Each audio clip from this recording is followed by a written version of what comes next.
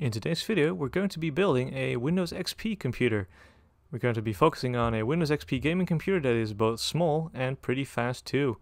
We'll be using this thrift store find of a small form factor case that already was housing a Core 2 Duo system. We'll be reusing this and swapping some parts over to make a pretty fast but very compact and silent gaming computer based around Windows XP. Let's get started and let's take a look at the parts that we will be using in this build today.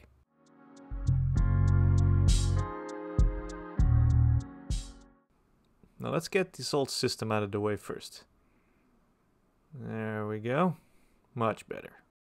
Alright, now that we've seen our blank canvas for this small form factor Windows XP build, let's take a look at the components that we've selected so far. The old board is here on the left. This is an Intel G41 based motherboard.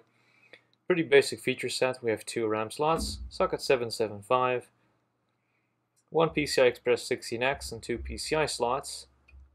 It's overall pretty limited board, but it is very stable. I've been running this system on this for a few months and this board is 100% solid. It lacks a couple of features. It doesn't have a floppy connector. As we know, real computers do have floppy drives, and I do intend on using one. We do have other creature comforts like USB, FireWire, 4 SATA ports. They're all version 2.0, so that's good enough. We have IDE on this one, and well, that's basically it. There's a whole big absence of ports on the back there, so overall pretty limited type of motherboard. When we go to the right hand side, we have an ASRock G41M-S. Also supports DDR2 memory. Dual channel DDR2 1066 is the max. This port supports up to 800. Socket 775. Slightly different overall layout, but we have a 1X slot, 16X slot, and 2 PCI slots. And, as a nice bonus, we have a header for a floppy drive, which is excellent. And overall, this should actually support some light overclocking, which I do intend on doing. Alright, so now we can also take a look at all of the other components that make up a computer. Obviously, we need a graphics card. And because we're very limited in terms of what we can use, because the case is a low-profile variety, what we see here is the card that I was actually using until now. This is a PNY NVIDIA GeForce GT730. This is a very interesting version of the 730. This is using the later Kepler GK208B graphics chip, which also used in the later re-releases of the GT710. But it only has 1 GB of DDR3 memory. So it is a full GT730 core, basically, but it does not have the best type of memory it could have, because there was also a variety with a full 16X slot, like the one over here. This is another GT730, because it is the fastest card, aside from GT740, based on Kepler, that you can use in a low-profile form factor. And yeah, this has a full 16X slot. This has the same full 384 shaders, but this one has 2 GB of memory, and it's GDDR5. It's still 64-bit bus, but it is GDDR5. This should be quite a bit faster. So one thing I'd be very interested in is a comparison between the two. I know from the top of my memory that this card will not run Fallout 3, for instance, very well. Not with all the fancy effects turned on. Maybe this will make the difference. I'm very interested in seeing that, but we'll get to that once we get there.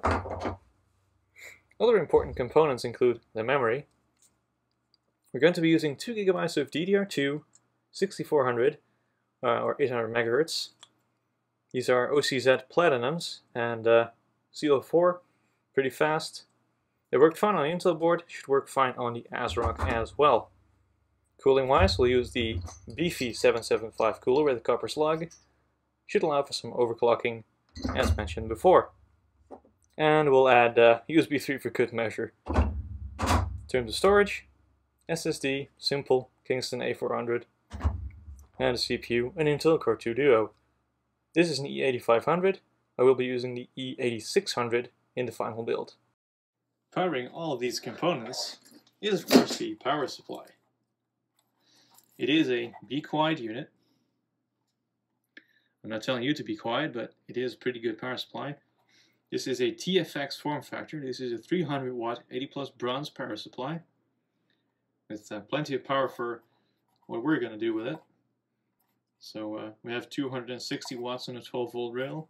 Should be plenty for just, about, I don't know, probably about 50 watts worth of GPU power and maybe 100 watts worth of CPU power. So it's really not going to be all that powerful in the end, or power hungry rather. This power supply has been running this system for months. In its previous state with the Intel board, I think this will do just fine. I'd be very interested in seeing how well this power supply handles beefier system overall with a much faster Core 2 Duo. We're going to aim for 4 GHz clock speed. That should allow us to at least max out the GT730. Because I've noticed that at stock speeds, even that little DDR3 card is not running at 100% yet. So there's still room for improvement for sure.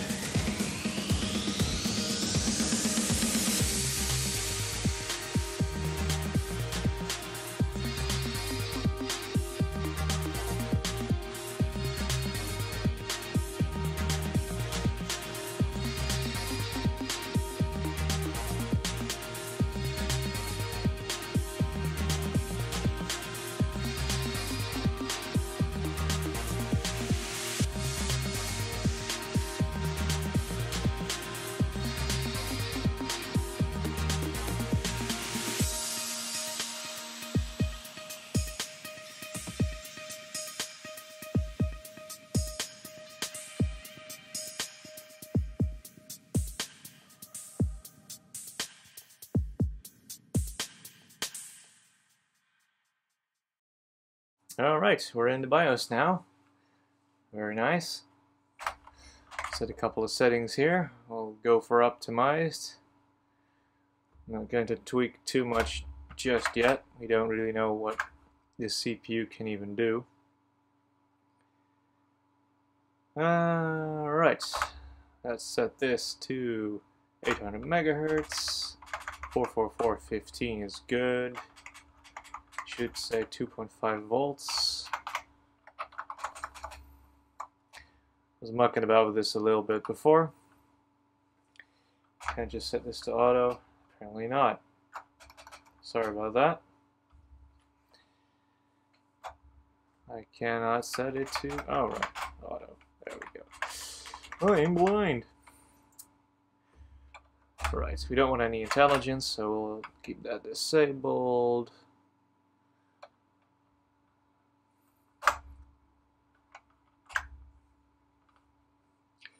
Yep, I want some energy saving features. Let's see.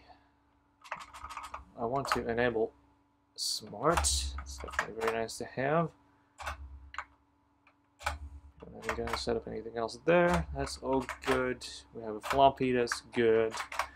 Parallels disabled, also good. USB is enabled.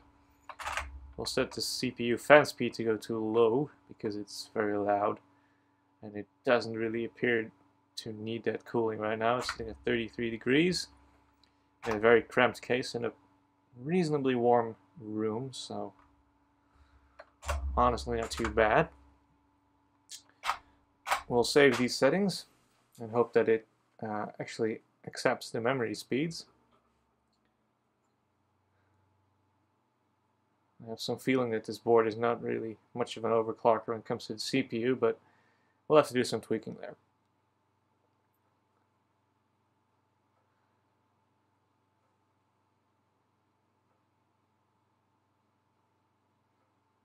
And let's see good old Windows XP booting up.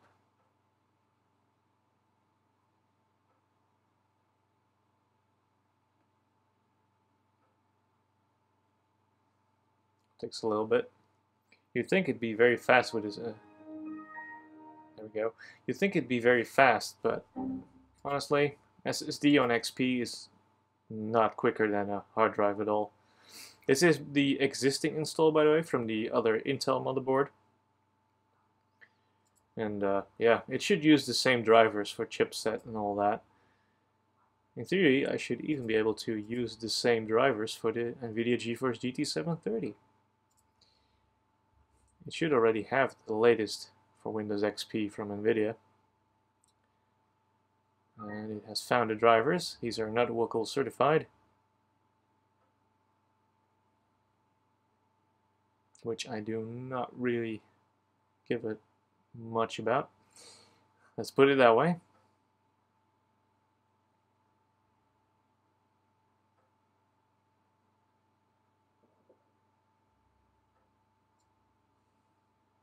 Oh, look at that window animation. It's so smooth. Alright. I'm going to go through all of this, do a nice little reboot, and then we'll get back once everything's up and running. Okay, it has booted up once again. We're ready to take another look at it. It appears that we have a good resolution going. We'll see what it's running at. It's running at 1920 by 1080. This monitor can do up to 1440p, but I am pretty sure that this GT730 is not able to do that over HDMI because it's using an older GPU revision. I think you need one generation newer, Maxwell, for a newer HDMI standard. Something we want to try find out is whether GPU Z is on here somewhere. I think it should be. I know I've used it before. Let's use CPU Z first, so you can get a look at what's in the system. Our Wolfdale Core 2 Duo is showing just fine. We'll give it a bit of a zoom here so we can get a better look. We have our Wolfdale Core 2 Duo here. It does not appear that Speed Step is doing much, but that's okay. Our BIOS is from 2009. I'm going to guess and say that there is a newer BIOS available. We're going to see if we can flash that later. Memory is running at the correct speeds. Alright. And again, we have a GK208 GPU, which is correct. The other card was a GK208B, slightly newer revision. Well, it is a B as well, it's a B1, but the other one, I guess, is a B2 or something. That's okay. We have 2 GB of GDDR5 in this one, which is an upgrade. Let's see what kind of temperatures we're getting. It's running at about 34 degrees, same as the CPU. All is fine and dandy. Okay. So I guess what we really need to do is run a couple of benchmarks and see how it fares in there. So let's do a round of 3D Mark 06. Very fitting for a game or a system of this era. This was the latest DirectX 9C benchmark that they released. Everything after this was meant for DirectX 10 and higher. So no 3D Mark Vantage on here. We're not running Windows Vista, so it's not appropriate either. So yeah. I guess we're just going to let the benchmark run and you can see the results for yourself.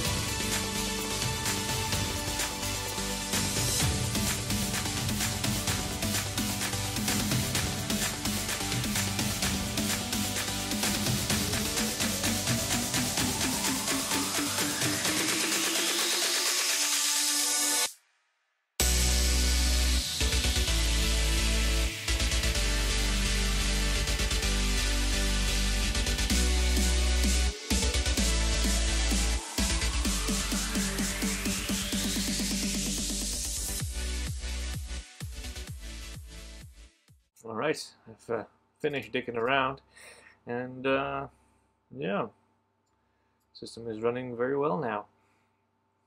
I've set it for 3.5 gigahertz, so it's running at that right now. Should be good to go.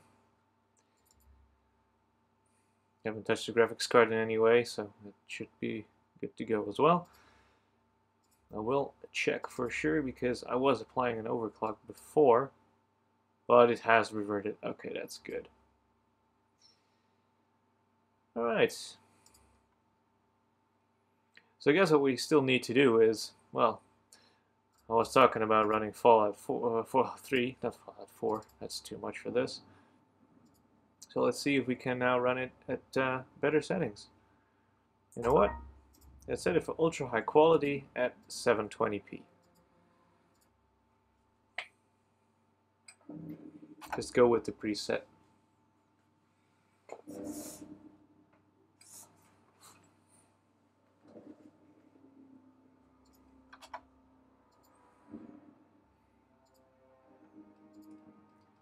Let's see where we left off and what our frame rate is going to be.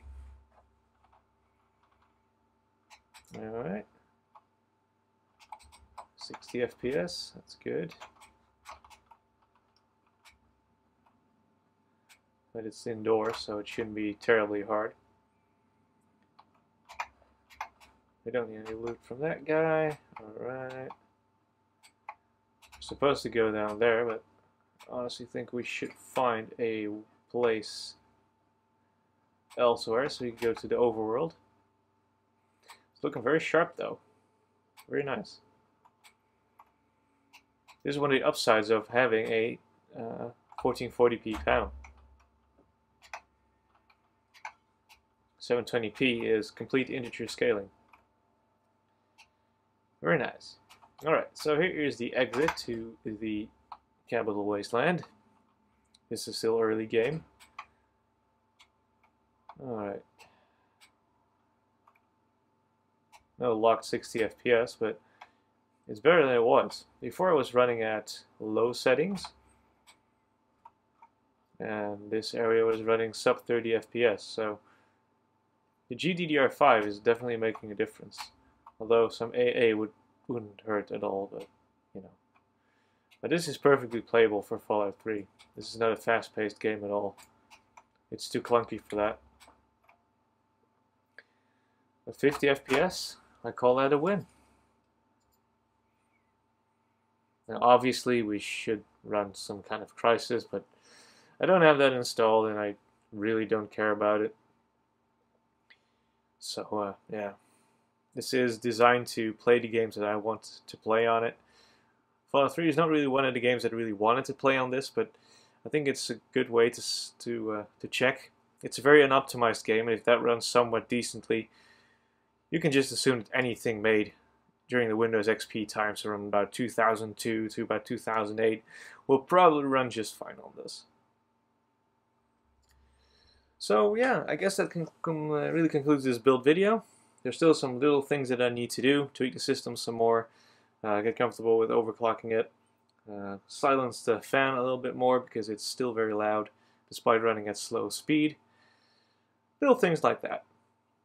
Nevertheless, I hope you enjoyed this video. I thank you all for watching, and I'll see you guys in the next one.